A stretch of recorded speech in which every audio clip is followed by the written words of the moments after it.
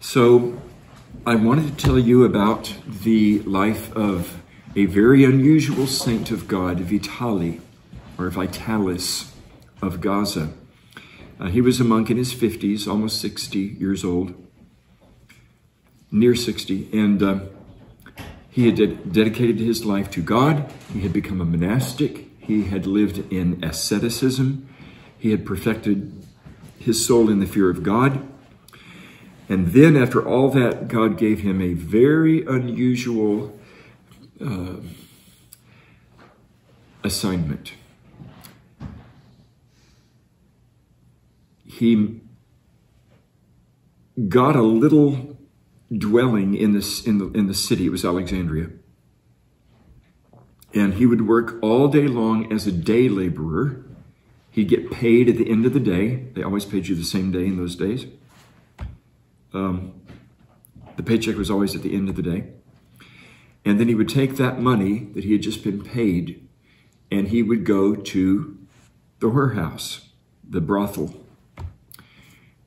And he would tell them that he wanted a girl for the night. And they would put him in a room, and he would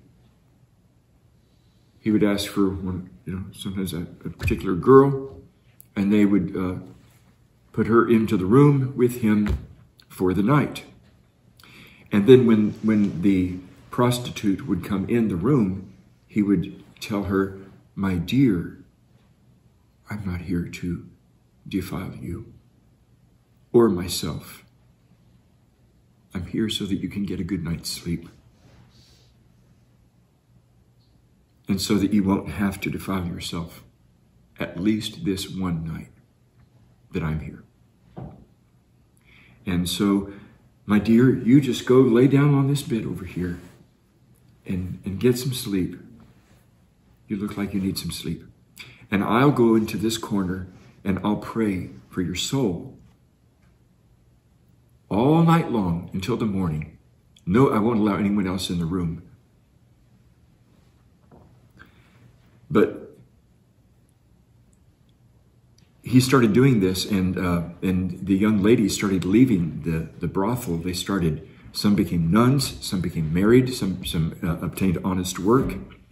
One by one, they were leaving because of his influence. But he made each of them swear very strictly that they would not tell a soul what he was doing, because then, of course, they wouldn't let him in the whorehouse, and he wouldn't be able to do his work for God. And very strictly. And he warned them that very bad things will happen to them. They will be cursed if they tell anyone what he's doing. And they all promised, they all swore. So he was saving many of the souls of these women. Meanwhile, the Christians in the city in Alexandria were very upset. So they were furious that the good name of the Christians was being ruined by this monk going to the whorehouse all the time. And they confronted him, and they denounced him. They tried to make him give up what he was doing. We understand that you have a problem. Come clean, renounce this, stop doing this. And he said, "No, I cannot stop."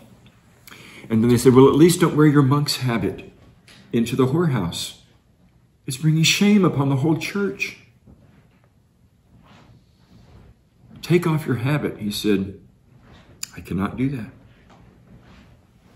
So the Christians were very, very upset. They also denounced him to St. John, who was the patriarch of Alexandria at that time, the almsgiver. I believe it was St. John the almsgiver. And so they came to him. They said, "Tell this monk," or you're the patriarch, "tell this monk to stop doing this. He's doing all the, he keeps going and spending the night." And St. John heard this and he says, I just can't believe it. I just can't believe that he's doing these things. He said, "Denounce it." He says, "I can't. I just can't believe it. So the Christians were very, very angry, and they were very upset. Meanwhile, he kept going back night by night. Many women were being saved and turning to Christ. But here's how it ended. One morning, he, as usual, had finished his night of prayer with a girl, and he was coming out the back door of the establishment in the early morning hours. The sun was just coming up, and one of the Christians, a young man, was coming by on the street, saw him. You're the one. He went over to him and just punched him and beat him and injured him. So, that'll serve you right, bringing shame upon the church. And Vitalis was injured. He went back to his little hut. He wrote out some things on a piece of paper. And, there's something else I forgot. I'm ahead of myself. There was one of the young ladies that he had turned away from a life of sin. When she kept hearing him slandered by the people, by Christians, she just couldn't stand to hear it. So she tried to defend him. Of course, she had promised not to do this. And the moment she tried to state his innocence, then she became possessed by a demon. She was no longer, normal. It was obvious to everybody. So, and of course, what she said was not believed. But, so now she's possessed by a demon. Well, anyway, back to our young man. I forget how it happened that he wanted to apologize to Vitalis. And maybe he had received a vision, or someone had told him something, or I forget what it was. He heard that he was injured severely. And so he found out where he lived, and he went to ask his forgiveness. And when he told people what he was doing, they were going to ask his forgiveness? Why ask his forgiveness? And what's that going to be like? And he's going to that guy that goes to the whorehouse. And so a crowd of people started following him. At the same time, the demoniac woman, she also was making her way to his little hut. Well, they all arrive at the hut, and they knock on the door. No answer. Somebody said, "Oh, he's in there. I saw him go in there." Knock on the door. No answer. Finally, they opened the door, and they found that St. Vitalis had died of his injuries. The explanation of what he had been doing was written by him. Also, it was corroborated when the demoniac woman came up and, at first of all acting crazy and howling and shrieking, and then she came up and she just touched his feet and begged his prayers, and then she was instantly healed of the demon. And now that he was dead, she told everybody freely what he had been doing to save people. And soon everybody realized, he was a saint. And the young man was weeping and distraught that I killed a saint. He repented of his deeds, and if I remember rightly, he became a monk.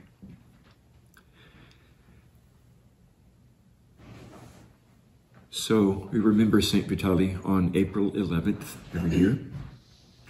And his story does teach us that we dare not judge our neighbor. Even if we see what seems to be pretty obviously sins being committed, we can't judge our neighbor's soul. Another example, it's rather an extreme example.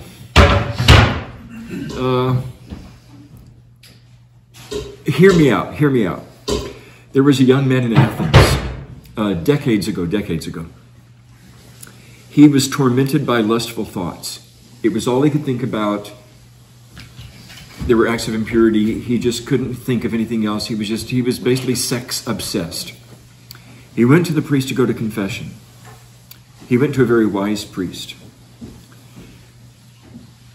And here's what the priest told him.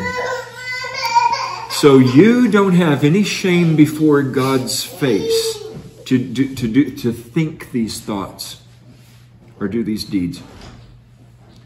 He says, so here's your penance.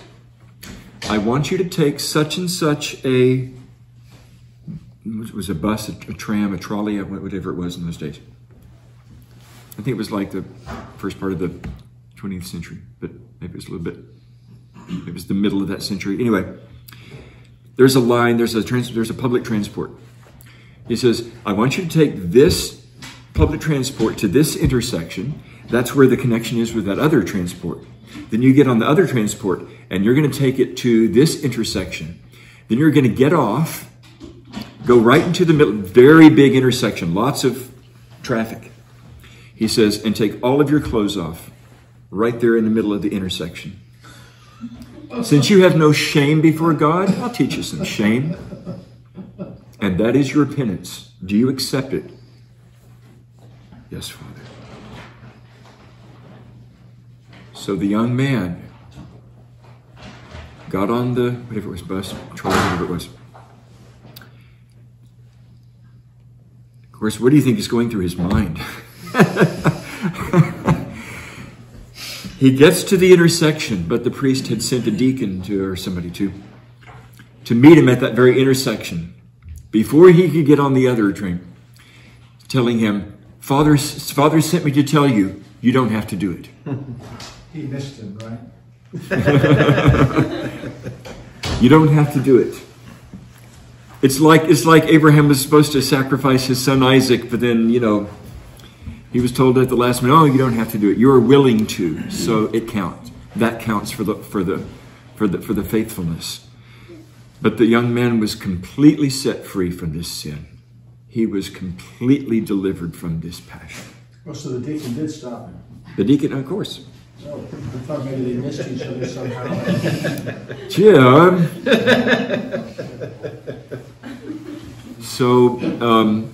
So was it wrong for the priest to tell the young man to go take off all his clothes on a busy street corner? In this case, it saved his soul. There's some things that are always wrong. There's some things that are sometimes wrong, sometimes right, depending on the circumstance. Maybe even almost always wrong. And then there are things that are always right.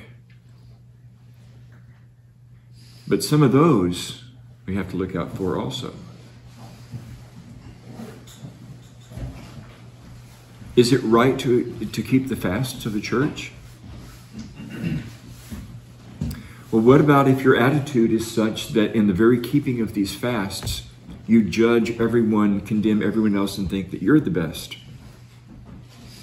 Wouldn't it be better just not to even fast at all? So Blessed Theophilus, Theophil of Kiev, when was he? The 1840s, 1850s, 1840s? One time he was seen going through the streets of Kiev, the blessed fool. And it was right in the middle of Lent, and he was eating meat in front of everybody. Eating a piece of beef or something that was. And everyone was horrified. And they were gathering around like, what are you doing? What is this? What does this mean? And he said, citizens of Kiev, you are eating the flesh of your brothers by slander, by judgment, by harsh deeds and words. You are doing something far worse than I am doing, eating this meat. Compared to what you're doing, eating this meat is no sin at all, compared to what you're doing. And he brought the people to repentance. They wept for their sins. So is it wrong to eat meat in Lent? Well, ordinarily.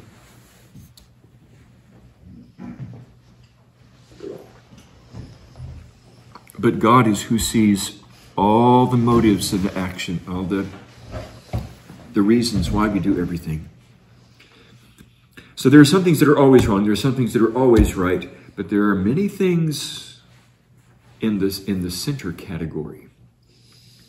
We have to be so careful not to judge. So let me give you another example of something that seems so obvious. A lady confessed to a crime.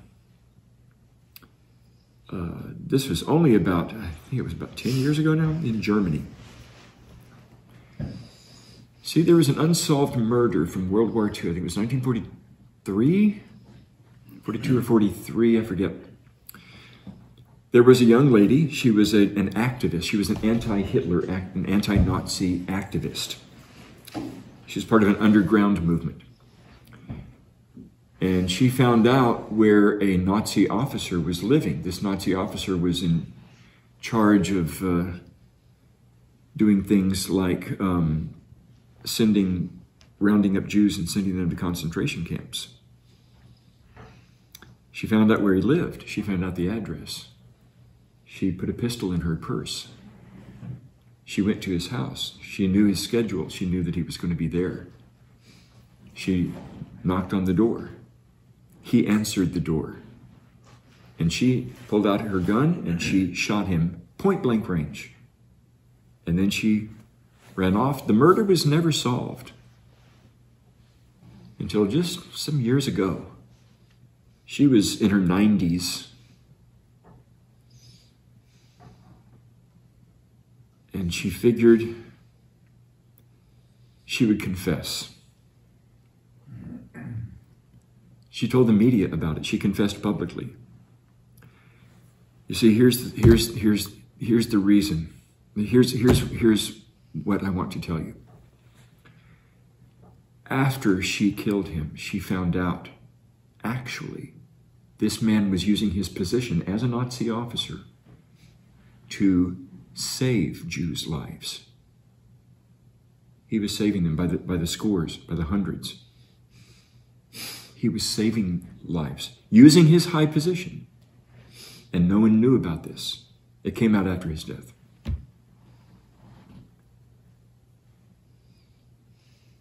She killed the wrong man.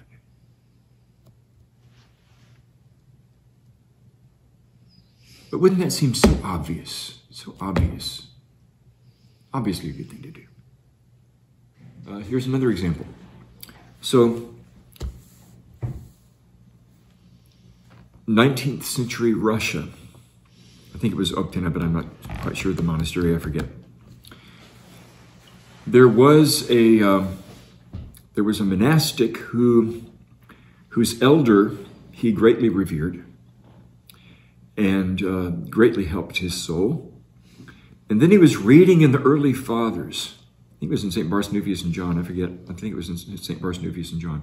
Even if you should see your elder committing fornication with your own eyes, don't believe it.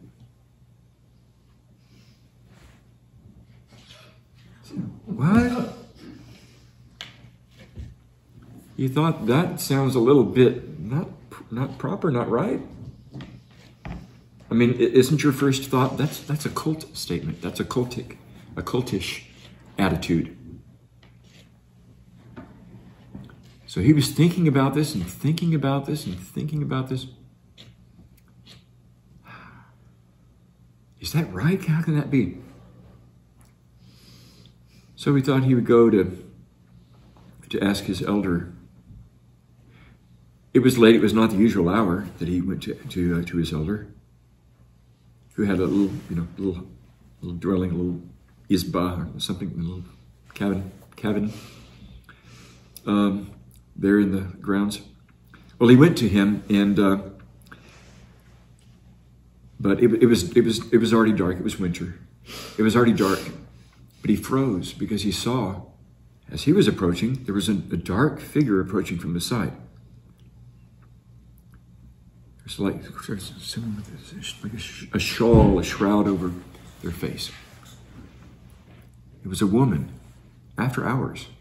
And she And she kind of briefly lifted up the shawl from the cloth from her face, looked around, like, I'm sure nobody could see her.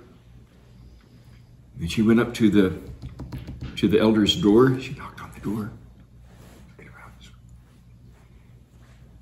The door opened just a little bit, and she went right inside. The disciple is horrified. But he wanted to, like, what's happening? He waited, and he waited and waited and waited. About an hour later, the door opens a little bit. She comes right out, looks both ways. She goes off into the night, into the dark. He's thinking, what have I just, this can't be. And so he took note of the time, and the next night he was there at the same time. Would it happen again? She appeared again. And just like before, knocked on the door, looking around. Most of the time the shop is over, facing just a dark figure. The door opens a little bit, she goes inside. She's there for about an hour. She comes out, she leaves. He saw it happen 3, 4 times. He says, I know what's going on here. So he went to confront his elder about this.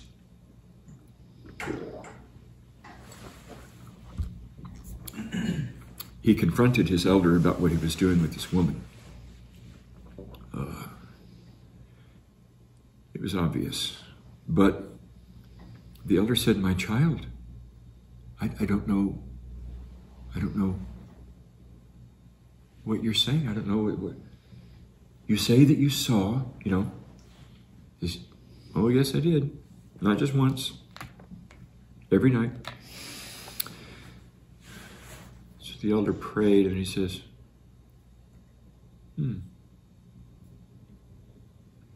let us both find out what is happening. He said, so tomorrow night, I won't be in my cell. I'll come out to where you are. We'll both be waiting. We'll both watch together. We'll pray together. And then they're both waiting at the hour. The dark lady, the lady in shrouded, comes, looks, knocks. The door opens of its own. She goes inside, there for about an hour, comes out. So the elder says, my child, this is the evil one who is doing this. So he says, I forget exactly how the vision, the apparition stopped, the demon stopped visiting the cell. I think they said prayers or something, and the abbot was informed. Anyway, they said prayers of exorcism. Then the figure never came back. But he did learn the meaning of what was written by the Holy Fathers.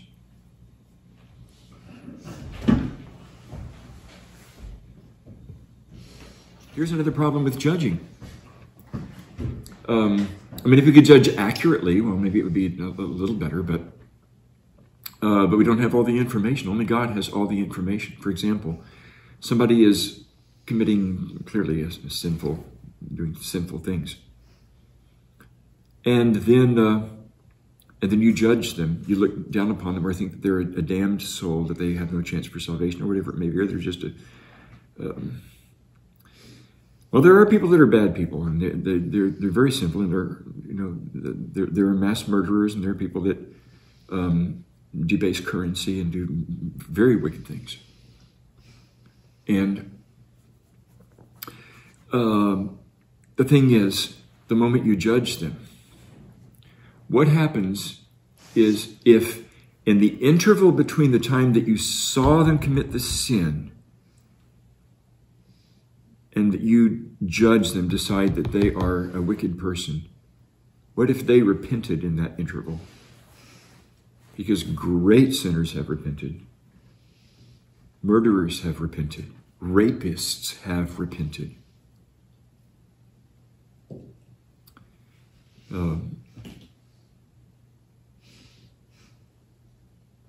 What if by the time, what if you're still judging them, but God has already forgiven them? What if they've already left their sin like Mary of Egypt or whoever? Or the good thief on the cross? Then what? But you're still judging them because you don't have all the information. We see a lot of things that are very disturbing in the policies and church hierarchies and bishops and synods and patriarchs and priests. And however, if we would just pray for the people that we see bad things happening, but we're very good at denouncing that. That is completely wrong. It's good that so and so broke communion, or that there's discipline, or there should be discipline. They should be defrocked, or this isn't right. But do we spend as much time really praying for them? These people who have impossibly hard jobs. Do we really are we really praying for them? Are we really loving them like Christ loves every sinner? Immeasurably. So, the life of Saint Vitalis, this all goes back to Saint Vitalis. It shows us that we just really can't judge. Now, there are people that we have judged that we sometimes can repent for judging them and get to a better place. Probably each of us has experienced this.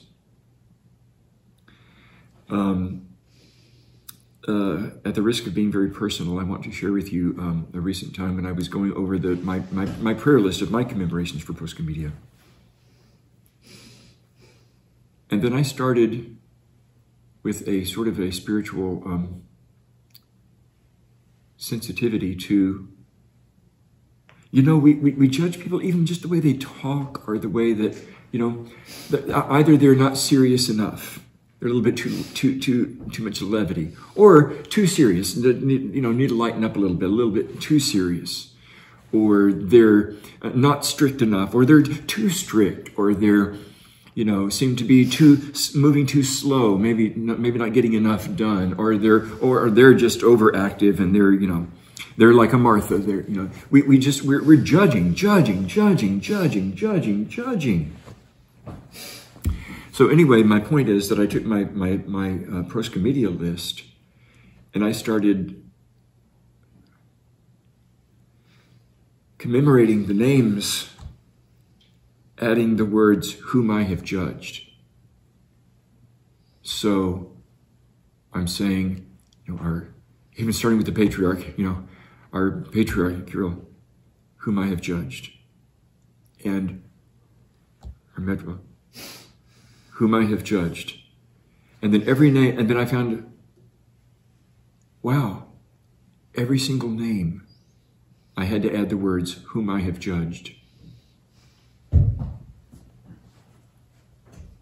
Either that thing they didn't do right, or that thing they said they would forgot, or the thing that they were a little bit too much like this, a little bit too much like this, a little bit.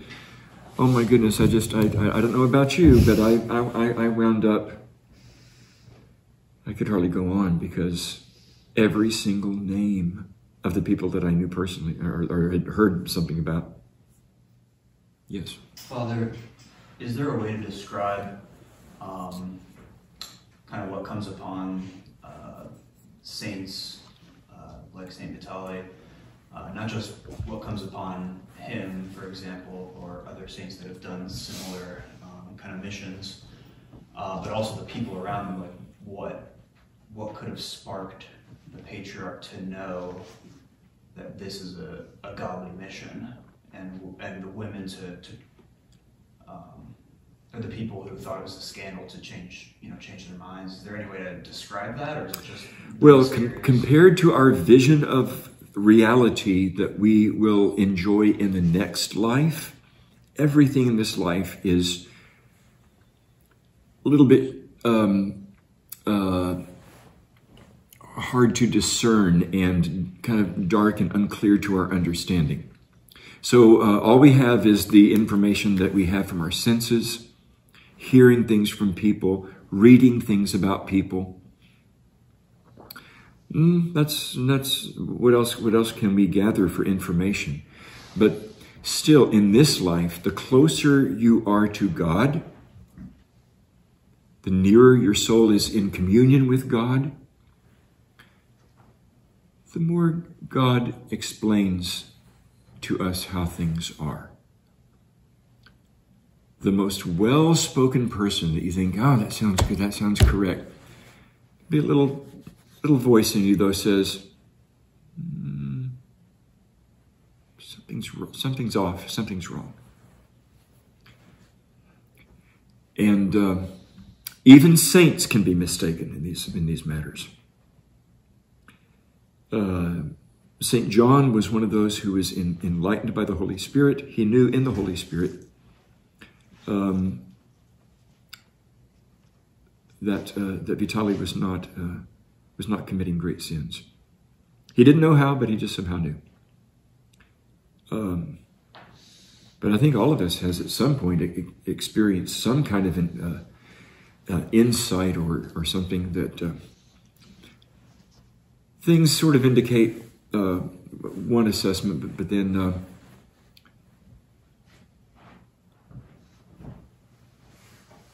something inside of us says there's more to the story. Hold off.